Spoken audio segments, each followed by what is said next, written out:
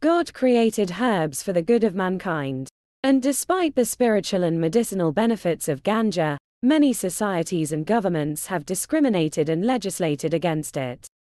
Recently, the story is changing as more and more governments around the world are legalizing the use of ganja. King Jerry B is one of the advocates leading the drive to show the positive side of ganja. Not only has he inspired many with his Taba Dokpo movement, he has created jobs and added to the economy with the many products and services that Taba Dokpo offers.